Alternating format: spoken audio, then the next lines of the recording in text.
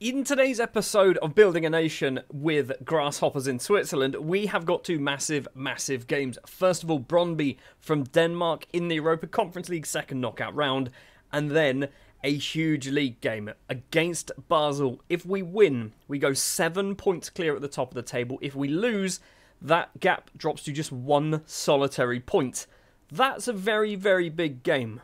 In between episodes, we've only played 2 matches. We drew with Servette, with Nice Hefty scoring his first goal for the club, and then we put 4 past Winterthur, could be their name, not quite sure. We basically just comfortable victory with that one, and it was Sene, Koopman and Han with the goals in this.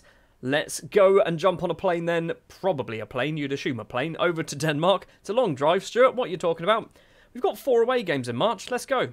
Much like last episode, we are still struggling quite badly when it comes to injuries and suspensions. We do pick up a lot of suspensions here in Switzerland, or here at Grasshoppers at the very least. We've got a reasonable starting 11. Sene's going to be leading the line today, however, because basically we don't have an attacking midfielder, which is why Han is dropping into that position. Sene's up front, Corbeau on the left. We should be good enough to do all right against Brøndby. I'm not expecting a win, but if we can get ourselves a win, it's not going to be a surprise, put it that way. 15 minutes on the clock and we've got the ball, but we are deep in our half at the moment. Hans collected it, he's going for a run. Koopman to Theo Corbeau. Now Sene, the lead striker, runs off towards the left-hand side. Back to Schmid, crosses it in. Pusic is there on the volley. It's a superb save from the keeper, but it is going to be a corner. Pusic is the man to go over to take it as well. Left-footed corner towards the back post. It's not a very good corner. It might have been a good corner, but it was trying to find Sene, who I don't think is the biggest of players. TC's going for a run. Recently signed for Blackpool on loan. Going for a long-range effort there. Well over the bar. And just a few minutes later, it is possibly Brøndby coming forward. Alves Ibsen across to Maxo. Probably not pronounced Maxo. There's probably like a weird Maxo. I don't know. I'm not from Denmark. I don't know if you've realised this. Koopman forward, finds Corbeau. Loads and loads of space. He's going to go off towards the left. No, he doesn't. Plays in Sene on the ground. His shot is not the best, and it goes wide. We should have had I reckon we should be 1-0 up. Almost at half-time whistle, but there is potentially time for one more chance. Could go either way at the moment with the ball in the middle of the pitch. It is Brøndby currently. Hegheim. Forward, finds Joe Bell, who picked up a booking in the first minute of the match. Divkovic, left-hand side is Blas Riveros with loads and loads of space.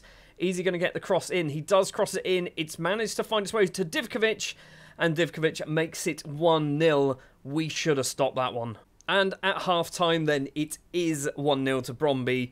And I would argue that was against the run of play, but looking at match stats-wise, maybe not so much. We had a lot of shots, a lot of chances in the first half of the first half, but we didn't take any of them. Then Brøndby came back in the second half of the first half. That's confusing. You've been unlucky so far. Was that the thing to say? We've got ourselves an early chance, possibly. It's Figueiredo at the back post, and Figueiredo scores. However, the flag's up. How are you offside from a free kick? What happened here? They stepped up. He stepped up at the last second. All 3 of our players were offside. It was a decent finish as well. Instead, Brøndby possibly have themselves a chance. Thomas Ribeiro heads clear.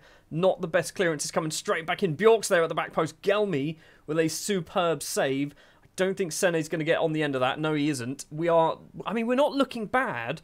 Our strikers are not performing. That's part of the issue here. Sene loses out to the defender.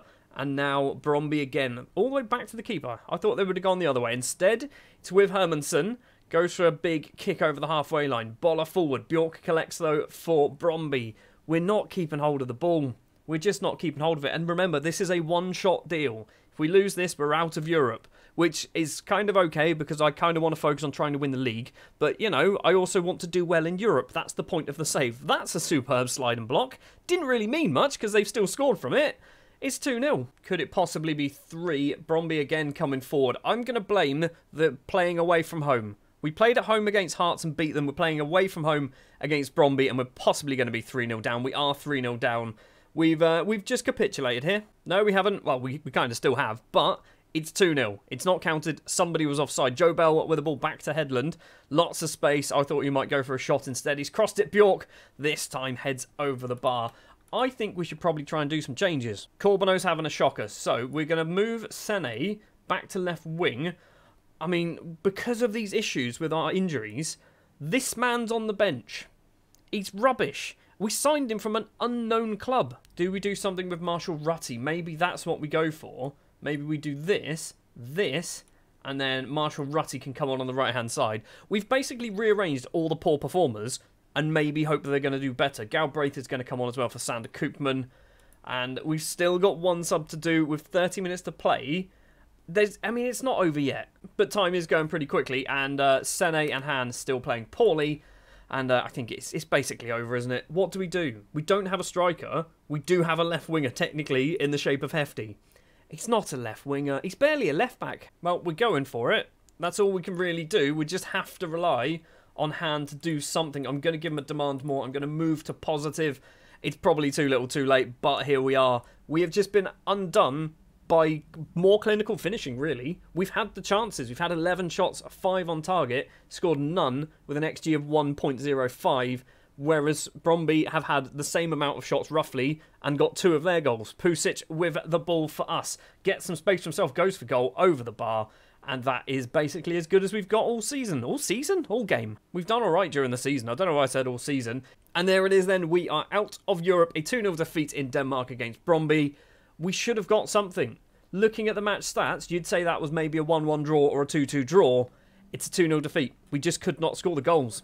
And there's confirmation then being knocked out of Europe. Boller has picked up an injury, but he's only going to be out for 1 to 2 days. He should be back in time for the Basel match.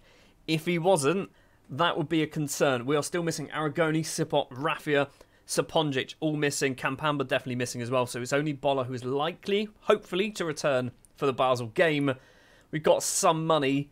I assume all the teams now from Switzerland are out of Europe. This is going to be how many coefficient points we end at? 10 points. 10 whole points. So we've got no more in this episode. And that means we are going to go up to 14th, I assume. It does. We are going to 14th place.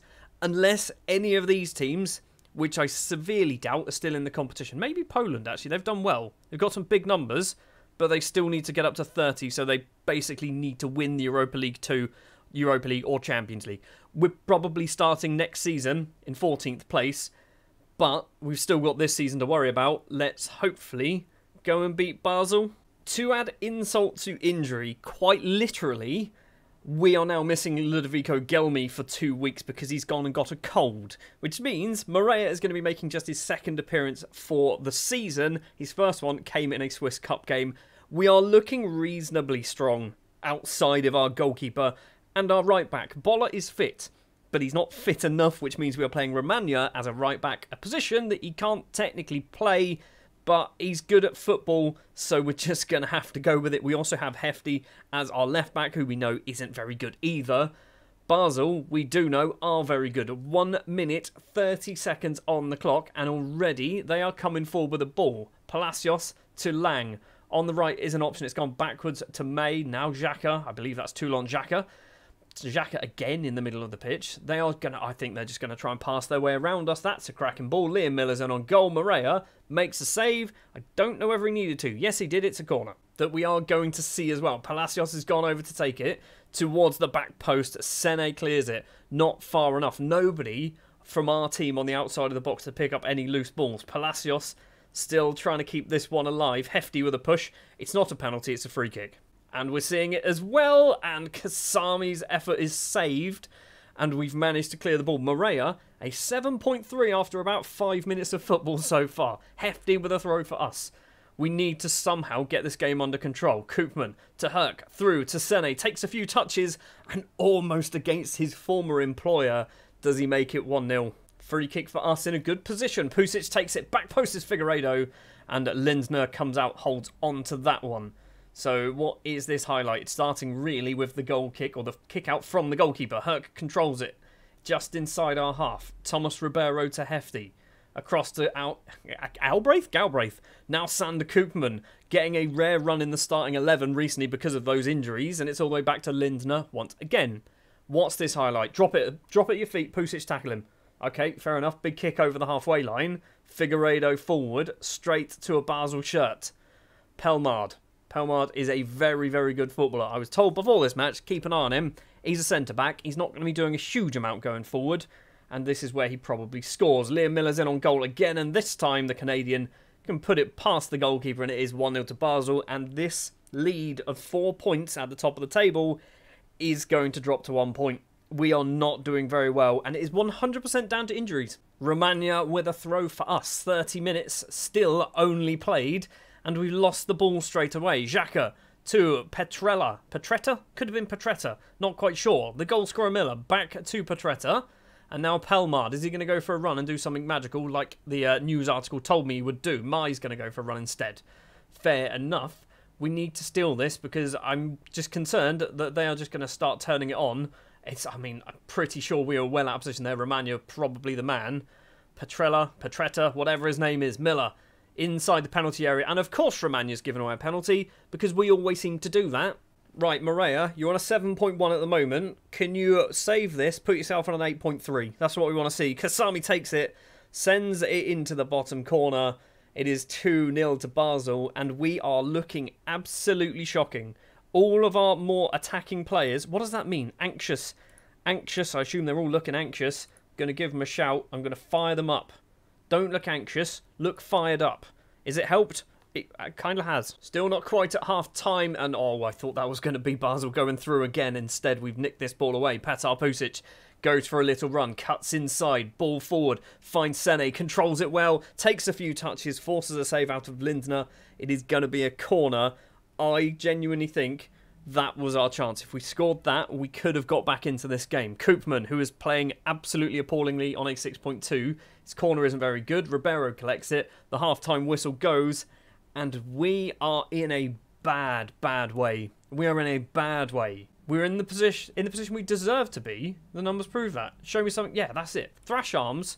No, why can't I thrash arms and point finger? Sure, we'll do that. It's not really worked. Right, we're going in manually. We're going to talk to people individually. Keep it going. You've got the ability to make the difference. Frustrated. I'm furious with you. Demotivated. Right, you're coming off. Let's talk to Sene. You've got the difference. I know you have. Herc. You've also got the difference. Keep it going. Romagna, keep it going. You've probably not got the difference to make it out there, but, you know, we need to do something. Right, Koopman is coming off, and again, we just don't have the subs. We literally don't have the sub options. So we're going to drop Han into that attacking midfield position. They recommend bring on Dion Kukuri, who is an option, I guess. We're doing it. I can't believe we're doing that. In a game where we're 2-0 down and we need a goal, we're bringing on a player who literally has only ever played once for the first team off the bench. Maria with a goal kick for us. 5 minutes then into the second half. Ribeiro. What are we going to do? Stand still, apparently. Now Herc across Ethan Galbraith. Back to Figueiredo. Ribeiro. Do we look at bringing off Romagna and bringing on Bolla? He is on the bench, but he doesn't have the fitness. Really, he shouldn't be playing. Pelmard. Across to Petretta, back to Pelmard. The fact that we started this highlight with the ball and we are going to possibly end it without the ball is a bit of a concern. Lindner's kick over the halfway line, it's headed down. Jutkla, could be his name. Petretta's going for a run on the left-hand side, lots of space, crosses it into Palacios, has to go backwards to Xhaka. It is all Basel. It is all Basel, and it is all a very big concern, and it is 3-0. This is where me, as a manager, I fall apart. I don't know how to save this, so I'm just going to let the game play out and see what happens. Right, Romagna's picked up an injury as well, so that's another one for the list. So Bolla is coming on. Han is on a 6-2. Sene's on a 6-2. Nefty's on a 6-2. We've obviously brought off Koopman, who was on a 6-2 as well. We've just been awful again. Lots and lots of subs there. So, we brought on Corbano, Schmidt and Bolla. We brought off Han, Sene and Romagna. We've got one more change that we could do, but we're 3-0 down. It literally isn't going to make a blind bit of difference at this point. Is it going to be 3-1? We've got 3 minutes and 10 seconds left of normal time. Is it going to be a consolation goal? It's Thomas Ribeiro. He's hit the bar. It's game over, everybody. We were never going to score. If there was ever a time to score, that was the one. And we've rattled the crossbar. So, we've had 2 matches in this episode, and we have been awful in both of them. That's a water bottle throwing. Of course you're demotivated. You were terrible. You should be demotivated. I don't understand why being demotivated is a bad thing. It's a bad thing to be demotivated. I don't want my players coming out of this meeting going, yeah, it was a good performance, guys. I'm motivated for another one now. So Romagna's now out for 6 to 9 days as well. So he joins that massive list of injuries, which is now, I mean, it's ridiculous. This is absolutely ridiculous. What's going on? Medical centre. we have got so many players who are high risk of injury as well.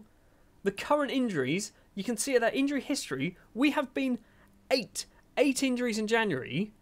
Look at some of these injuries as well. They're not small injuries. We've got 5 apparently. It says, we've got 7 injuries. We have 7 injuries in the league at the moment. That is the highest by a long distance, I imagine. Well, that also was our unbeaten run coming to an abrupt end as well, because that's normally how they end. They very rarely end with just like a 1-0 defeat. We've won 10, or not lost in 10, and then we lose against Basel in a game that we really should have won. And now we're going to get some money back from finding some of our players. One of the big problems that I think we've got is we have lost creativity. We don't have Raffia. Raffia has gone missing because of his injury, and we don't have anyone else who can do what he was doing. Pusic is a hot and cold player at the moment. Sometimes he's amazing, sometimes he's pretty poor. In fact, when you look, Pusic hasn't scored a goal since... He hasn't scored a goal this calendar year. Are you joking? So yeah, we've got some players who should be doing better who aren't. So we're just going to go around and find a bunch of people, if I can remember where it is. Poor performance. Half a week, I think. Oh, it's still a week. It was bad. It was a bad game. We've managed to find 3 players, and they've all accepted their fines. Maybe we should find some more. I want to have a look at the last 5 games. Who's playing badly? Han is playing horrendously badly. Cooperman is playing badly as well. We've got Herc not playing great. He's not doing too bad. 6.8 in his last 5 games. But yeah, we've just been poor. Particularly in this episode, we have been very, very poor. What I'm going to do is I'm going to go forward to the other side of our next 2 games, which is Lugano and Zurich, and just kind of give you an update of where we are. Also, we might have a youth intake. So yeah, it might happen in a minute. So we are the other side of the Lugano game, and this is ridiculous. He had to come off in that match because of an injury. He's broken his ankle. Petar Pusic has broken his ankle. Aragoni has a broken leg. We've also got Kelvin Kampamba with a broken leg, or a fractured leg. That's broken in my eyes. We are going through the worst injury crisis I have ever seen in Football Manager. And that's not hyperbole, that is true. I've never seen an injury crisis like this. Also, Matic managed to pick up an injury as well. Somebody else got a virus. Who was it? Ethan Galbraith. He managed to pick up the same virus as Gelmi. So that's 2 more players who have picked up another injury. And now Petar Bloody Pusic has decided, I want to break my ankle. Great. The good news, however, is we did manage to win the game somehow. Han scoring a goal, Sene and Berhard Zimmerman as well scoring goals in this one. So we are back to winning ways, still at the top of the table. And, oh my word, Basel drew with Winterthur. Oh my word, thank you very much. Right, we're going to go forward. We're going to play Zurich, who are in a relegation scrap. We should win that one as well. And the good news is we did beat Zurich in the Zurich derby, which means we are now 6 points clear at the top of the table as we enter into an international break. So we've now got, I think it's 15 days between now and our next match, which means hopefully we can get some players fit and back ready for action in time for the next match. We've won 3-0 twice on the spin somehow. Don't really know how we've managed to do that. When we return, we're going to have Lausanne. Next episode, I don't really know what we do. Do we do this? Do we do Basel? We have to, really. Next, let's be honest, next episode I don't know what's going to happen, because basically we're going to come back for when the league title might be decided. It might be against Luzern here. We don't know. Wait, sorry, Outro Stuart. I've gone forward a few days, and bottom of the table Lugano have beaten Basel 3-1, which means 28 games played, 6 points clear at the top of the table. Back to Outro Stuart. He doesn't know this yet. It's more likely going to be the Basel game. That could be the title decider. We also might have a Swiss Cup final in the next episode as well. Thank you very much for watching. If you did enjoy, I don't know why, because it wasn't a very good episode. Please leave a like, subscribe to the channel as well if you are new, and I'll be back with probably the final episode of Season 2 of Building a Nation with Switzerland. And yeah, could we be champions? Hopefully.